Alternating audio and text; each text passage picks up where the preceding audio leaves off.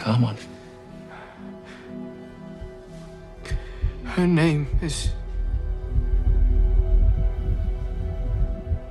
Alina Starkov. Alina Starkov. Good boy.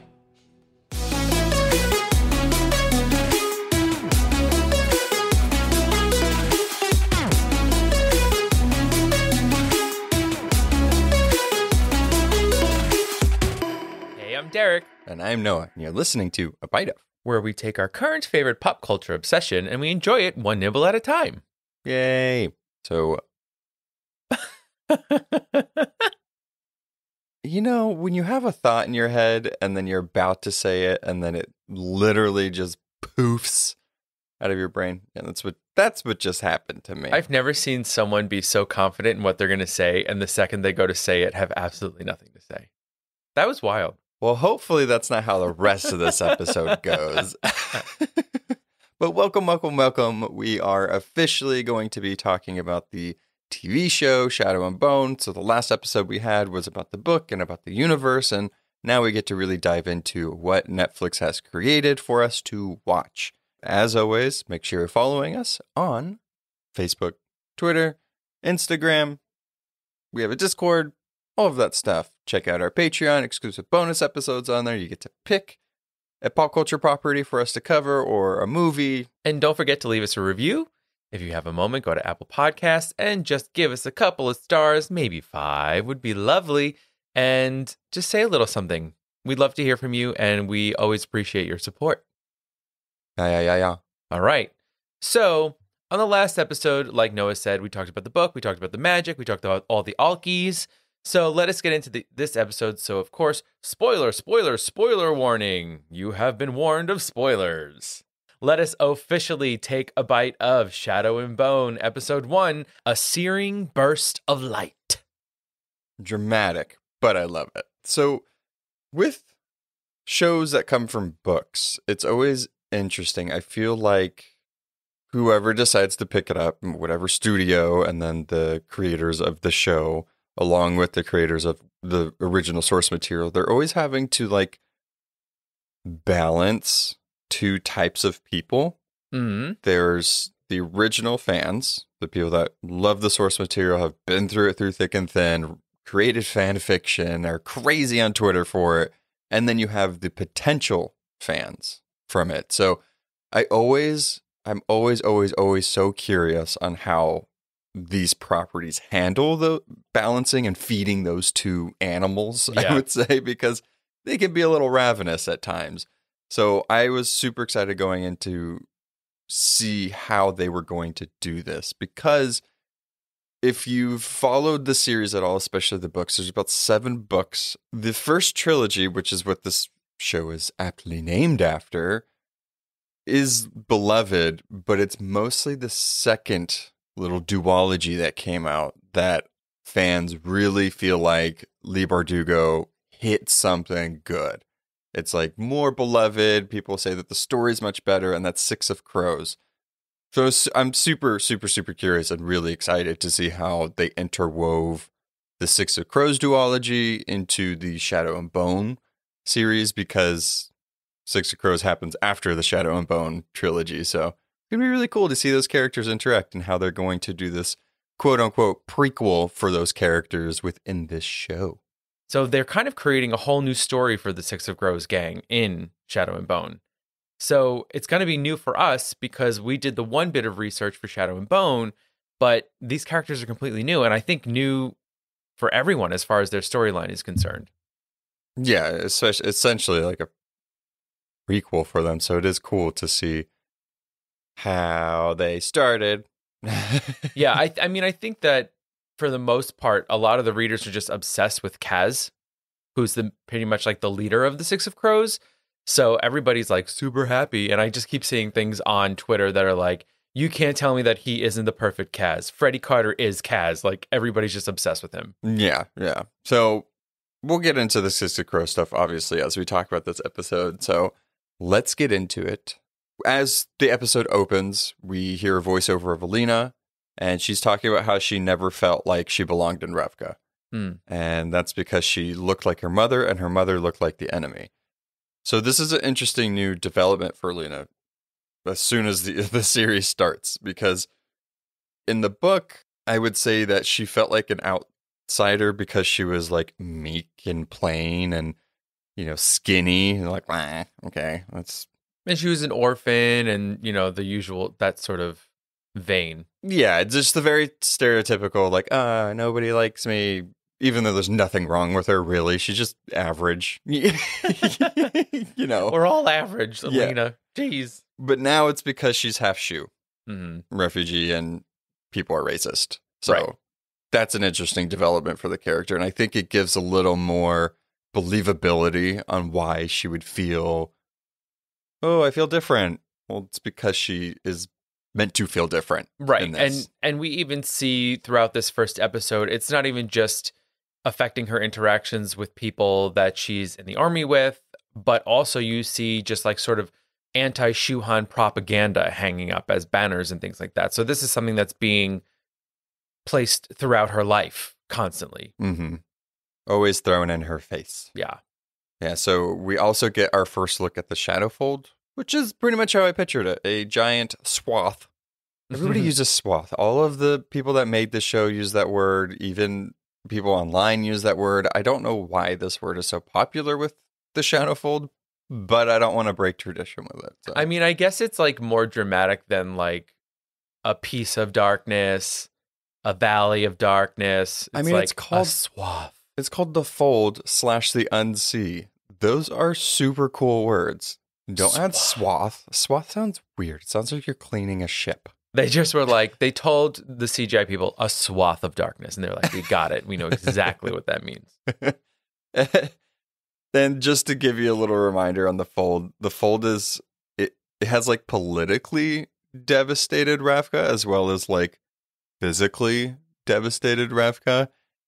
You have East Revka, where most of the story takes place, where the monarchy sits and has been blocked from most international trade and suffers from widespread famine. And that's, they hardly have sugar. So they're going through a lot. And we have West Revka, which has been all but abandoned by the seat of power, and a separatist movement brews there. So other countries, meanwhile, kind of appreciate the Fold. So you have Fjorda at the top, you have the Shuhan at the bottom, because it has like kneecapped an imperial superpower, movement that way. So that might otherwise dominate them. So it's kind of given them the edge. So it's like they don't like the Fold, but they're like, thank you. Right. And I even think with the Fjerdans, they hate the Grisha. So it's kind of offered them even more control over Revka, because they know that if the Ravkans go into Fjorda to get past the Fold, they'll try and kill all their Grisha. Yeah, they burn them like witches. But don't call it magic, because it's called Little Science. I'm probably going to call it magic throughout this entire series. The magic of the series. So then we meet some other cartographers with Alina as she's in a carriage on her way into camp to the Shadowfold. And we see one that does have a name and is a little more prominent in the book. I don't think the other ones really say their names, but we see Alexei for the first time. I do think it's sort of interesting that like they take these wagons to the camp, which is directly outside the Fold, even though most of them are going nowhere near the Fold. Why set up the camp by the most dangerous place in all of the land? Well, as long as you don't go in, I guess you're fine. Everybody's just chilling outside the Fold. I mean, it has a nice little rumble. It has That's lightning true. in there. Got white noise when you go to sleep. Right. Who It's needs fine. the sound machine for sleep when you have the Fold right outside your window? So throughout and I'm assuming it's going to be like this through the rest of the series, we get our first little flashback. We get our first glimpse of baby Alina with Anna, and she runs the orphanage. She's almost like the headmistress there. This is where we kind of get a little backstory about the Fold, but we're also seeing that she's pushing her to be a cartographer. Keep a pencil in your hand, because if you don't, somebody will put a rifle in it. So you don't want to fight. Yeah, but also Anakuya holds no punches. She's like, You don't want to go into the fold ain't your parents. Yeah. It's like so awful. Please. But hey, one and done. We're like, oh, her parents are dead because of the Right. fold. She's an orphan. Got it. From like 4 words. I wouldn't have to deal with your stupid butt here if it wasn't for the fold, you brat. And then in the same flashback sequence, we see baby Lena and baby Mal. I call him Mini Mal. Ooh, Mini Mal. Oh, Mini yeah. Mal. Man, alliteration. Always good. And essentially, he comes into where she is. He has a little baby rabbit. He's a little soft boy. Yeah. He's like, I want to save this little baby rabbit. Other boys come in there, try to pick on him. She stands up for him. Go back to present, and we see grown-up Mal. He's like in a Robert Downey Jr. Sherlock Holmes fighting match. It's a little old-timey, Yeah, it's like old school Ravkin Fight Club. Like number one rule of Ravkin Fight Club is you don't talk about Ravkin Fight Club. You don't have Grisha. No magic in the ring. I mean, that's how it seems like they're showing how the soldiers pass their time and more of like what the First Army are doing. So the First Army are everybody that's not Grisha. Right. Just in case you didn't listen to our first episode. I mean, I would never think to pass my time by beating the shit out of my fellow soldiers. I mean, I guess there's prize money involved, but I'd be like, no. Well, it's a direct contrast to what we had just saw the previous one. So we Right. saw Mini Mal, and he wanted to save this little rabbit, and he seemed a little sensitive and stuff like that. And it seems like as he's gone on, he's been told, like, no, you need to get buff and you need to beat people's faces in. Like, Yo, and Anakuya, again, just in that flashback, she knows he has a rabbit, and then she's like, bring me a fat rabbit before dinner. yeah. I mean, it seems like, she doesn't seem great, but she also, I don't know. Like, I think She's like, I'm doing this for the paycheck. Well, and probably to toughen them up because they're like, this world sucks, guys. Mm. There's a shadow fold. And Grow if you up. ain't Grisha, nobody's going to love you. So in this fight, Mal wins, and we meet our first Grisha. He's a squaller. He has no name. But it's cool to see initially the powers that they have. He steps up to Mal, and he's like, why don't you try to fight me? And it's like, why? Always got to ruin it. Yeah. Always got to ruin it. This isn't a pissing contest. We get it. You can control wind, okay? We're using our fisticuffs. But I think the point of this scene was just to show that, the Grisha are a little, at least some of the Grisha are a little, like, highfalutin. Showboaty. Yeah, and, like, think that they're better than the First Army. So the Grisha are the Second Army. They're the First Army, which is a little weird. I just don't know if that's, they're kind of given this, like, olive branch, because a lot of the other areas, and Revka, and Fjorda and Shuhan, so it's like they're not treated well in a lot of the other areas, but in Revka, the middle part of this part of the continent, they're at least given a place in the army, they're given a voice, the monarchy appreciates them in some way, so it is interesting how they took that, and it was like, oh, if I go north, I'll get burned like a witch, if I go south, I'll get put into slavery or killed or, whatever, so it's interesting that they're like, hey, thanks, but y'all suck. But we're awesome here. Yeah. After this fight and after this confrontation with the squaller, Mal meets up with Alina, and her face lights the F up. Their chemistry is pretty cute. I was super excited to see how these characters would interact and how the actors would portray their friendship. And, I mean, Mal already seems different in the book. Yeah, absolutely.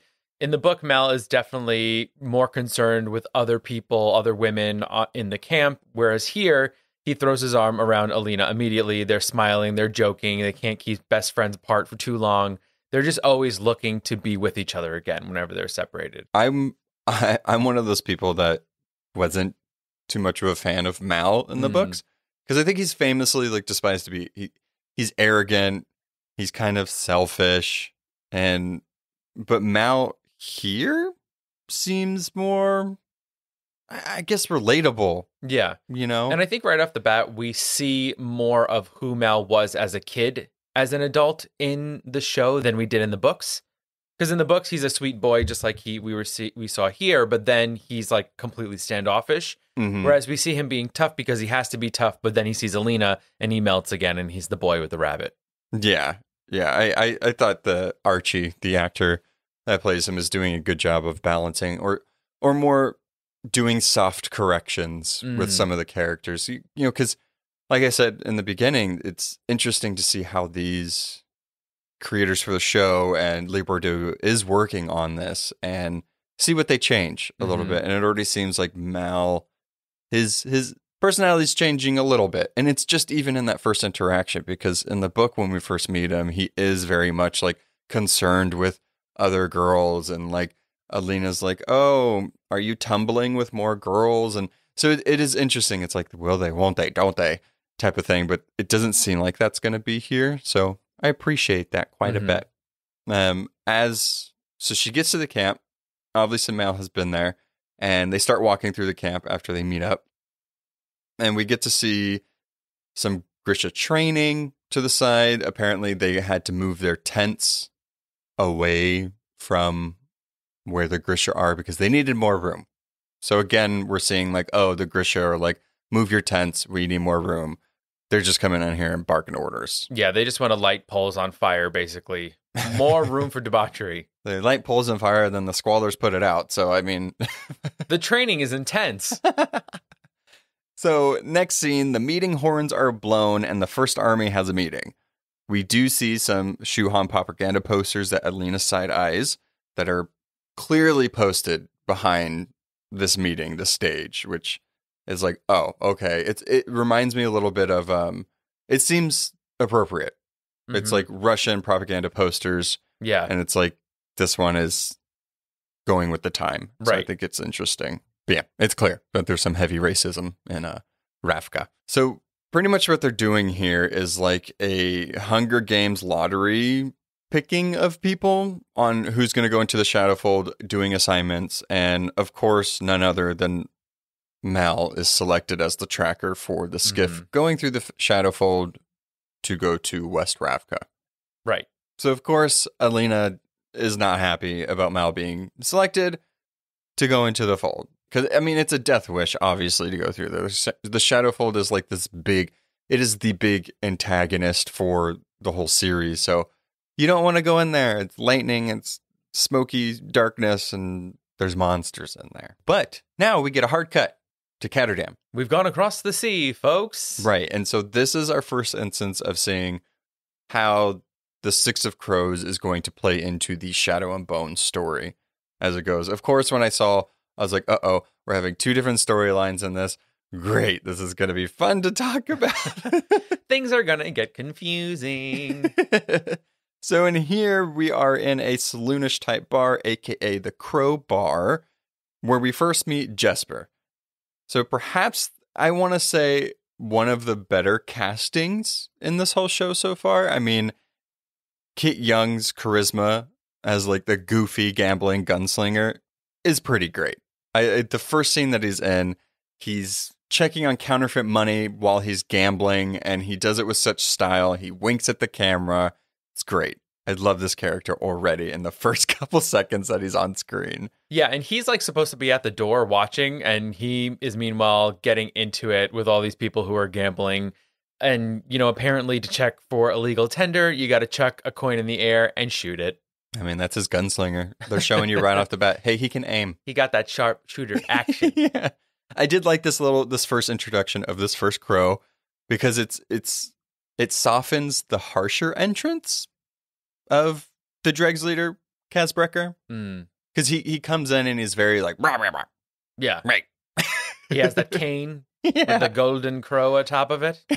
I mean, stylish. Which, I mean, I guess we're going to learn about later, right? Because he uses the cane because it does look like he walks with a limp. Correct. So we have to figure out why. What's going on?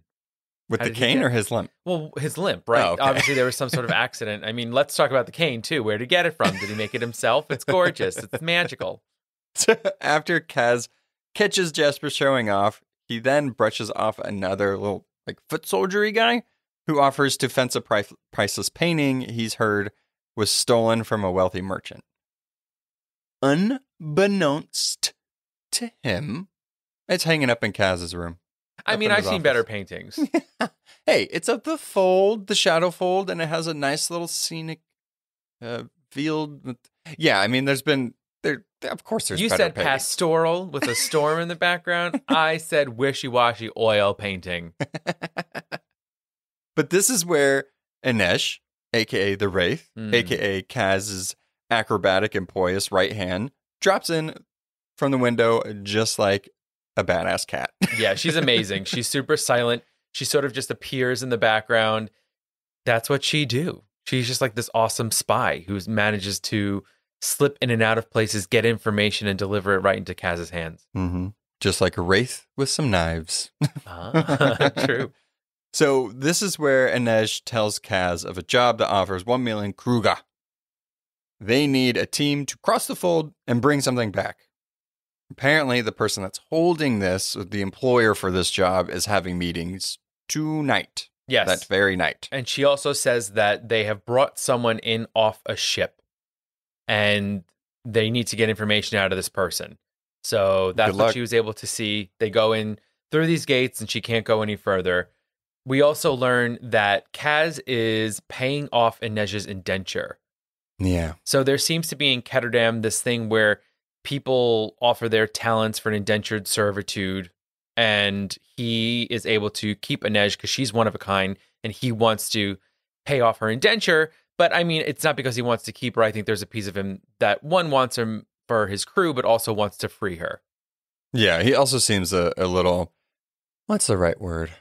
Egotistical, egomaniac, or liking one of a kind and best things. Like he likes to collect things. Like the painting, like Inej. Right. But I mean, I think with Kaz on the surface, he seems very antagonistic. He seems, like he just wants to be a collector of the finest things. But I think in reality, there's a real underlying reason for why he's doing the things that he's doing. Yeah, and Inej really it does seem like she's appreciative of it. All right. So back in Revka, Alina is trying to get food, and this dick of a cook is like, no, I'm not serving shoe. Even though her other cartographers, a little crew, vouch for her.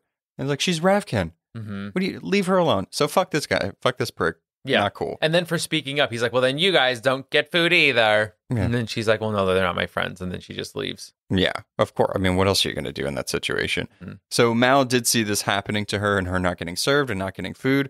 So what does he do? He goes to a Grisha tent and tries to steal some food. I mean, the rudeness of how fancy these Grisha tents are is beyond. There's like rugs, there's lanterns. Oh my God, it's so gorgeous. Grapes and cheeses just hanging out in a bowl. Curtains upon curtains, changing rooms. And like, meanwhile, the first army is like literally in a camping tent. Yeah. It's awful. So we then again meet another squaller. So far, mostly squallers have had speaking roles. Lots as far of Wendy's. Yeah, as far as Grisha go. So he runs into Zoya, and if you've read the books, and we did talk about her a little bit, she's a more prominent character. She's not just squaller number 4 in here. And there's some flirting. You know, she flirts with him a little bit and says that she likes to have a tumble with a stranger. Yeah, the night before to calm her nerves. But Mal is like, no thanks, bye. He's like, I'm going to take these grapes and I'm going to go. Yeah. Nice meeting you. I do want to say, though, I love that in the book and in the show, they use the word tumble whenever they talk about sex. I remember seeing that the first time in the book, and I was like, what? Are we floor gymnastics? What? I mean, I think about the doll baby tumble surprise. Tumble, tumble, tumble right before your eyes. Oh, God. Tumble, tumble, tumble. She should get a prize. Baby tumble surprise. Did you really want that? No, I didn't want that. Oh, okay. I was just like, how did you remember that? Oh, no, I just know the entire commercial. It's that song is just too beautiful to not memorize for your entire life. And then they came out with Baby Headstand Surprise. Anyway. Oh my God. Yeah, she just landed on her head. That one was weird. That one wasn't as impressive as Baby Tumble Surprise. So after Mal denies Zoya a night of tumbling, Mal brings the contraband grapes to Alina, who is visibly upset about what had just happened. Yeah, she says she's brooding.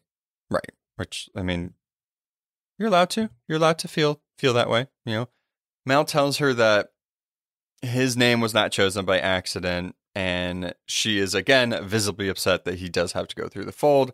She tells him not to cross the fold because they've always been together. There's some flashback scenes of them running and laying down as they were kids. But he has no choice. I mean, he kind of has to. His parents were killed in there, so he feels like he talks about how he's had dreams where he goes in there and he maybe finds his parents. So it's interesting that I think he feels like he should go through there to see what the hell's going on, what it's about. Maybe he does see his parents again, which I don't think you want to. No. And he does deliver a line. He's like, "I'll find my way back to you," which I'm like, I feel like that's going to come up again in this show. And then Michelle Branch comes in and she sings, "Find my way back to you." I do think so. In this scene, I feel like Mel. I keep saying Mel. I like Melvin? Melvin. Yeah, that's not Melvin. I feel like Mel is so obviously in love with her, which in the book was not that way. Yeah.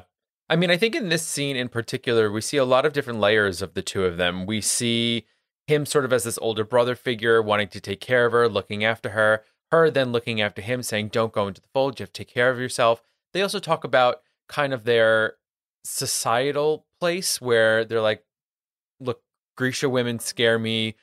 You know, I never want to mess with the Grisha. They're so far above us." And then we get into this whole thing about their nightmares, their fears going forward. So this kind of like gives us a little bit of the emotional stakes between the two of them, and also just for themselves in this world where this fold exists. Yeah, I agree.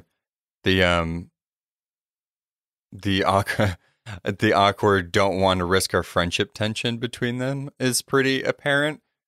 And I'm just glad it's not like the nerd pines for obvious football star type thing. Because that's how I felt like it was in the books too. Like he was this like, golden boy and everything. And she was like, I'm plain. Yeah. And you won't like me. And so I think that is a little drawn out now. I think that how they're doing it here, where they're both obviously in love. I would rather them not want to risk their friendship and that be like, oh, will they, won't they type thing, than one of them just whoring around and the other one being like, I love you. Well, it kind of reminds me of, it was a book and then turned into a movie. It was Cody Keplinger's The Duff. Where it's like, well, we've been friends our whole life, but he's a super popular football star and I'm a nerd. And then like it kind of whatever happens. But I also agree. And it's funny because we were saying that we liked in the book that it was like, oh, it was nice. Like right off the bat, she was like, I'm in love with him. That's it. I'm in love with him. Right. But he's gone for like most of the book. Well, whereas in this one, they take it a step further. It's like, oh, they're clearly both in love with each other. Right. So we don't even have to wait for that. I'm happy about that. Yeah. Just when you thought we would see a kiss or anything, we're back in Ketterdam. And our three of crows are meeting with various informants on how to cross the fold so they can impress the employer. So they're trying to cover all their bases on, okay, we're going to meet with this employer. We need to have X, Y, and Z. And it does seem like, so it's like a job board. They tell certain people about this job happening, and then you have to go do the interview for it. Right. And it's just funny, though, because they're like, how do you get across the fold? And everybody they talk to, there's like, good luck. You can't. Yeah, we do. We get some dialogue on like the Black Heretic. So we find out a little bit about that and how the Black Heretic created the Shadowfold. And Nej also mentions the Sun Summoner, but Kaz is like, that doesn't exist. Stop it with your religious hocus pocus. I do like this line where Jesper is like, well, he's the Shadow Summoner. Why doesn't he just get rid of the shadows? And Inej goes, have you ever put out a fire by adding more fire? I was like, damn, that was good. Grr. I can already tell that they're going to be great characters. Just the three of these people, their dynamic is so different. Yeah, I'm already really liking it. I have to admit that these three characters, these three actors, to me at least, feel like they have more chemistry than Alina and Mal do. Yeah. I'll give them the benefit of the doubt, but knowing what could possibly be coming up and Mal not really being in the picture much, I feel like that might be true. Yeah. I mean, maybe Alina and the Darkling will have more chemistry and they'll probably spend more time together. Yikes. Chemistry, little science, kissing. Little kissing chemistry. I did like in this same conversation how Jesper was like, why don't they just dig under it? Apparently. And Kaz says, something stopped them. Yeah. They heard them digging. Man, those Volker, they are waiting. They don't care by air, by underground, by through. They're going to eat you. So, of course, one of Kaz's goons interrupts them and says that they intercepted a letter to the employer that they are trying to get the job from, and says that they are in need of a heart render. So they need some services from a heart render. We then cut to Pecker Rollins. So this scene is interesting. So where you get a Grisha that you need to hire, you go from where Inej was from. Right. And The Orchid. The Orchid, correct. And instead of just renting them or doing what the normal business does, this Pecker Rollins guy kills him? Because why? Yeah, apparently you don't want to mess with Pekka Rollins. And it's like a big deal that Pekka Rollins knows about this Million Kruger mission that exists. He's someone formidable, and apparently he does not go about things lightly. No. He would rather use brute force and murder to get what he wants. It turns out, though, that the heart render that he wanted was already rented. Sorry, brah. Sorry about it. I also just, Pekka Rollins, whenever I hear it, I think of the Golden Compass, Serafina Pekkala, the witch. Yeah, totally true. Is it Pecker or Pekka? I think it's Pekka. Well, that's even worse. Pekka Rollins. I don't. You gotta say it fat. Pekka Rollins. I don't like the name. Well, I don't think you're supposed to like the character, so it works out. All right, so we're now back in Revka at this point, and we see images of General Kirigan, a.k.a. the Darkling, arriving at camp. This dude's the Shadow Summoner.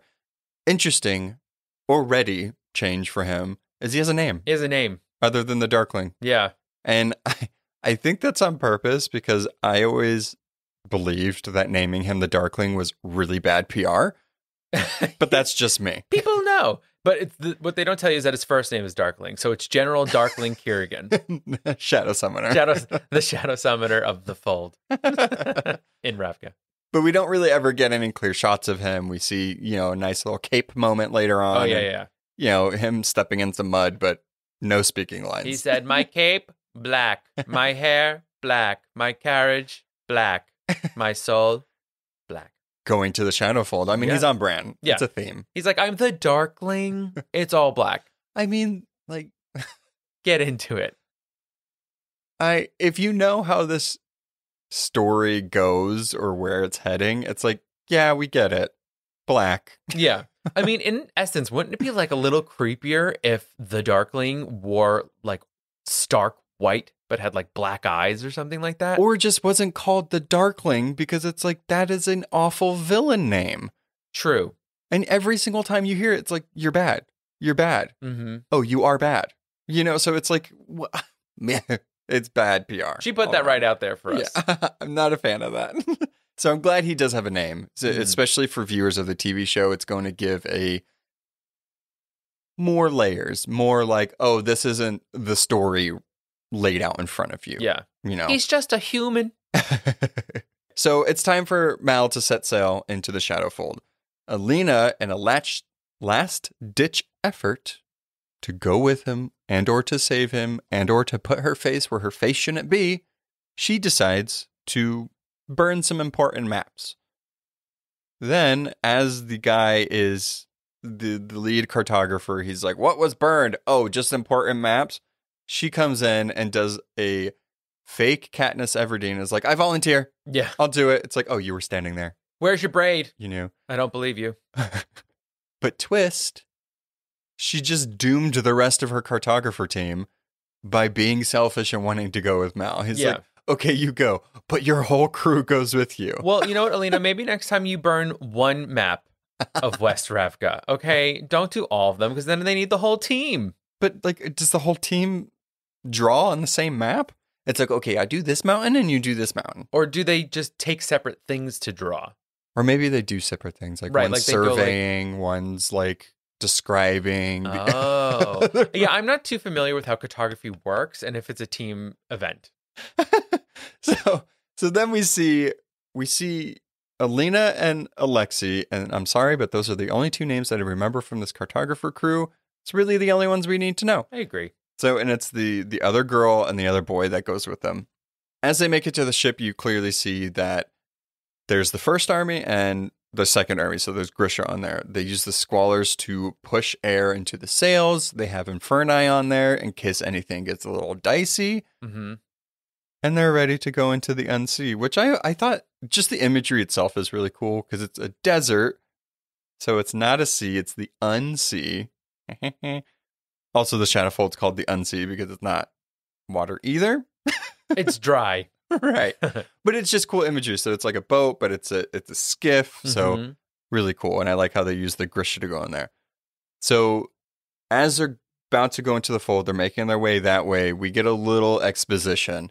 So this lead Inferni, she explains that they're going to use a blue light, which is a little Easter egg for more the second duology, the Crooked Kingdom. It's called a corpse light. Mm. So that's why they use it. And I thought that was cool that they're pulling things from other.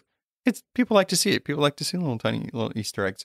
So they use this blue light because it doesn't aggravate the Volcra. It doesn't let the Volcra know that they're there. They can't see it, essentially. And as soon as they go in to the Shadowfold, it's not that dark. Yeah. I just want to say. I'm not even sure the blue light is doing much. Not sure why we need it to begin with, but that's fine. we see them passing crashed and wrecked ships. Volcra are circling overhead, and people are starting to get a little antsy.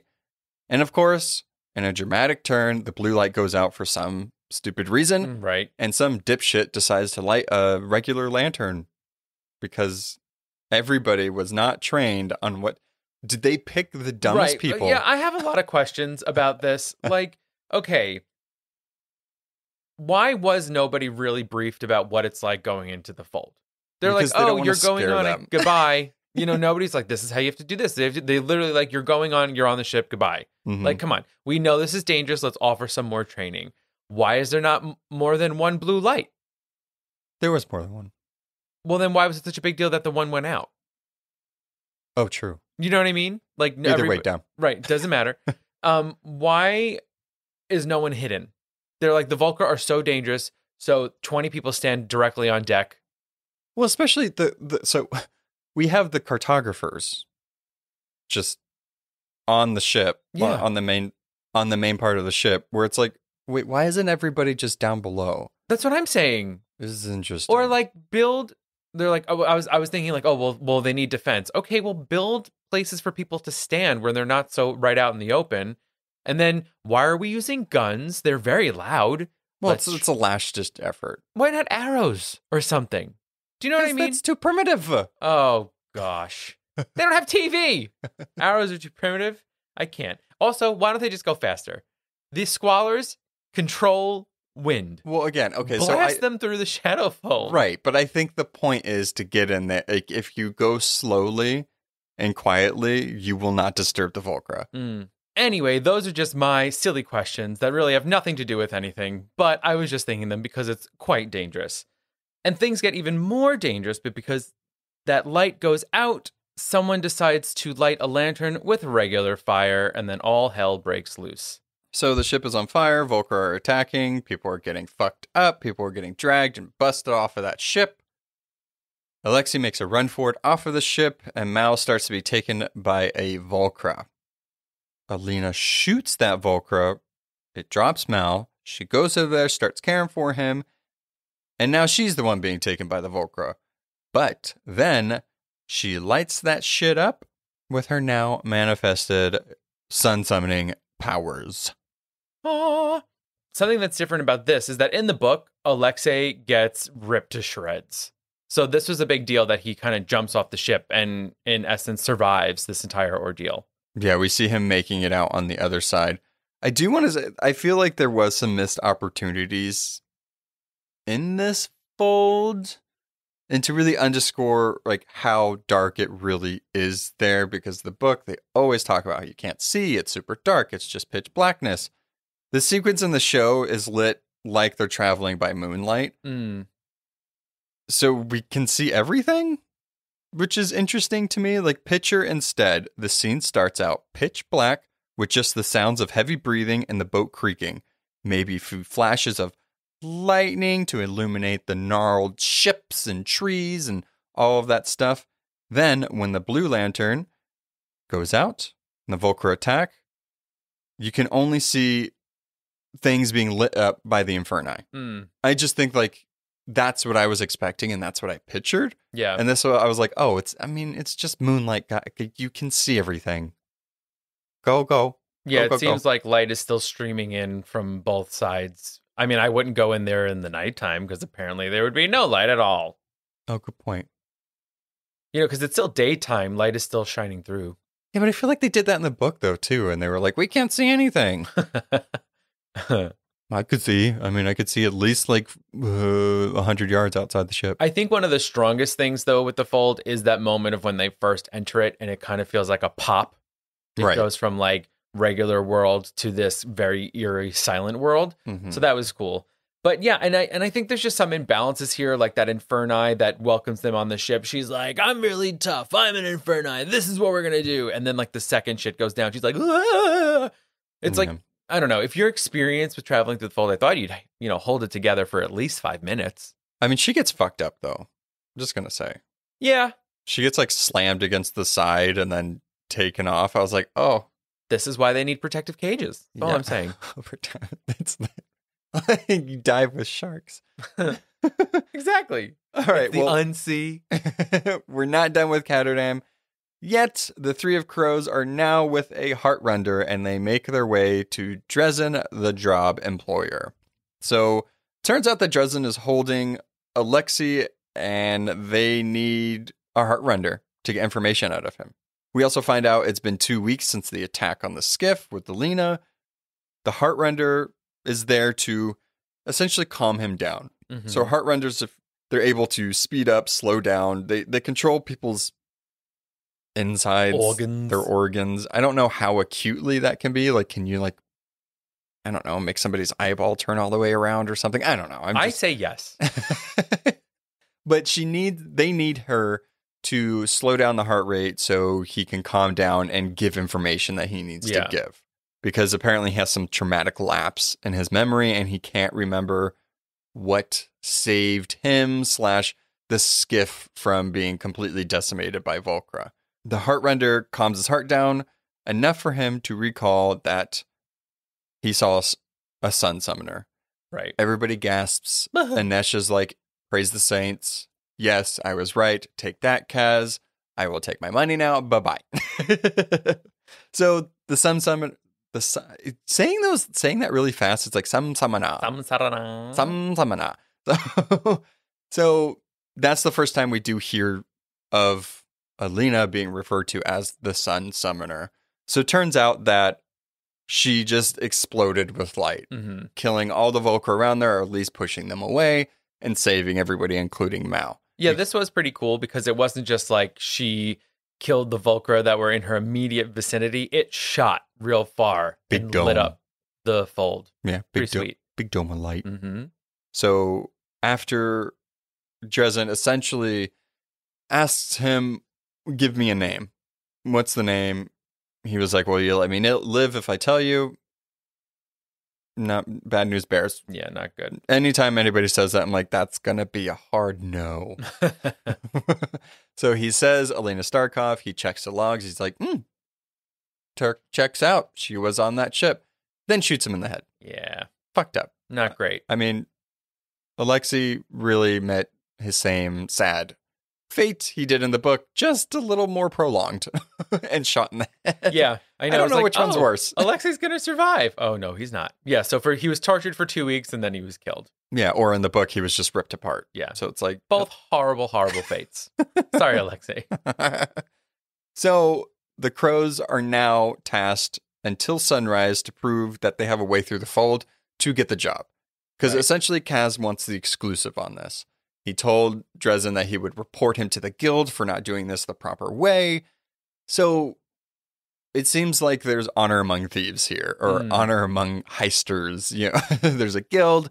So it seems a little organized, and Kaz knows how to go around that. So I'm going to be interested to see what they're going to do to prove that they can get through the Fold. Maybe that's where the 6 of crows comes in. But I know from, just as a forewarning, there's only 5 crows At that we least see in this first season. Yeah. Exactly, that we see in this season. So if we refer to them as a Six of Crows and there's never a sixth one, there is a sixth one. They're just not in this. And I think it's super interesting that they are so, like, it's literally said that they are going to find Alina Starkov because Right. she is the Sun Summoner, Right. which is completely new.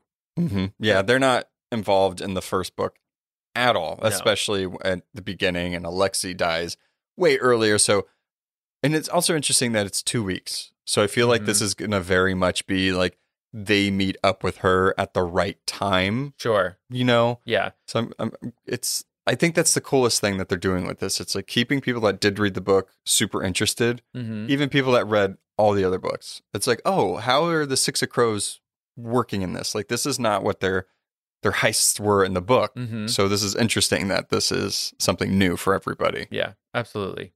Super excited. I liked it. I thought the costume design was so good. And this, it really conveyed the Tsar's Russia, feel to it. It felt fantasy while also feeling grounded. I liked it a lot. Yeah, and I think that you definitely saw the difference between Ketterdam and Revka and how they dressed and what it looked like. They did a good job separating the two. You were never confused of like, oh, where am I right now? Yeah. And the actors are doing a fantastic job of this whole new world.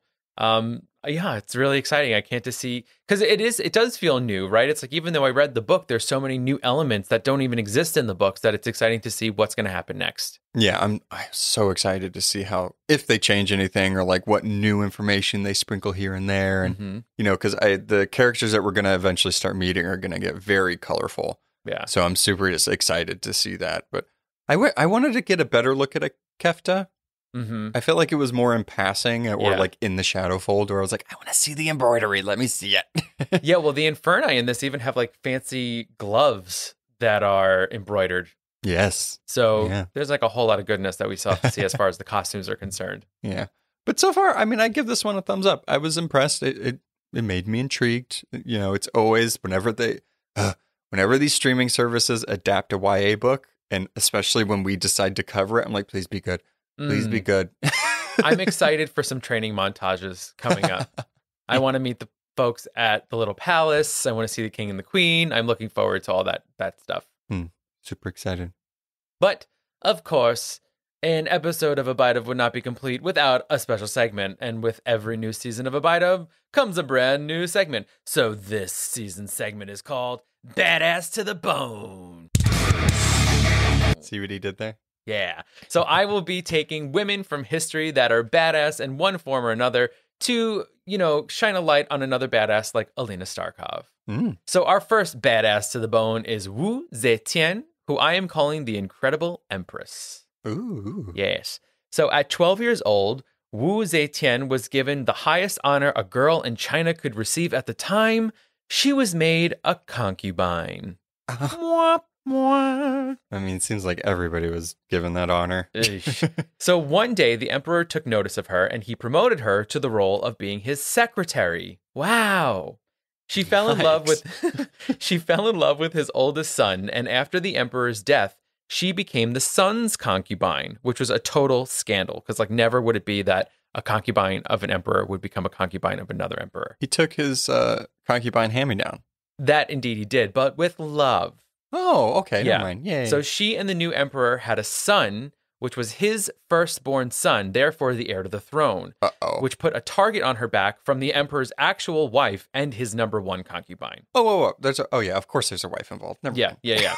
So when Wu Zetian's second child, a girl, died, she framed the other two women and they were executed. Wait. So she had a second child, a little girl, and the little girl died. So it's actually sort of disputed in history. Some people say the little girl died because of like coal fumes in the palace and things like that. Other people say that Wu Zetian killed the baby so that she can frame the other two women. Oh, I like the first one. Yeah, so we're going with the first one, but it is disputed in history. And she as a person is very disputed, which is very interesting. So she framed the two women, they're executed. She then marries the emperor and rules by his side.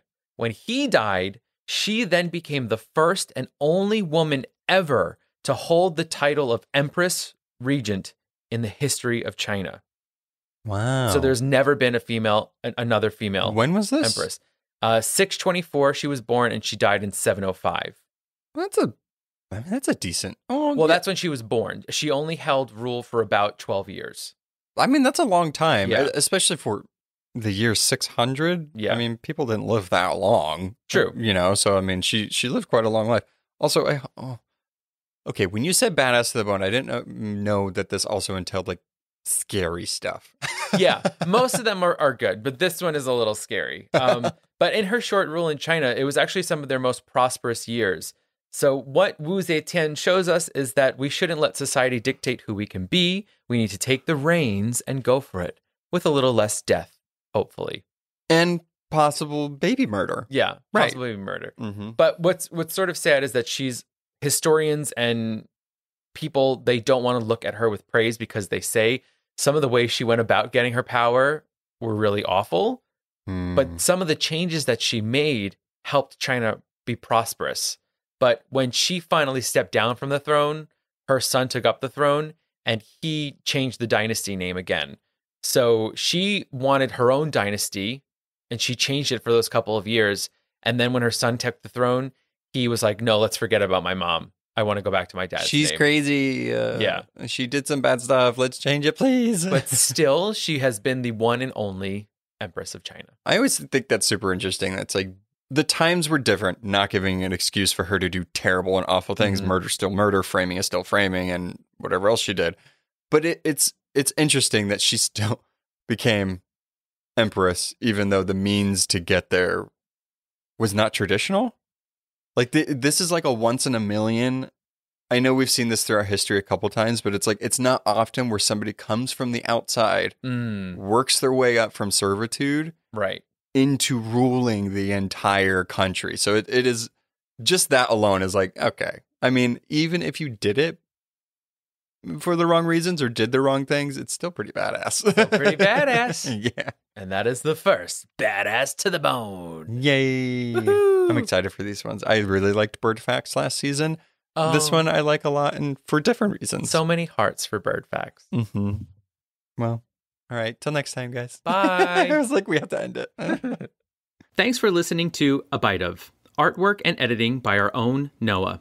Be sure to subscribe and follow us on Instagram at A Bite of Pod and on Facebook at A Bite of. If you have questions, recommendations, or just want to say hi, you can email us at abiteofpod@gmail.com. You can find us on all podcast platforms. Please be sure to rate and review to spread the word. Hope you join us next time on A Bite of. Bye!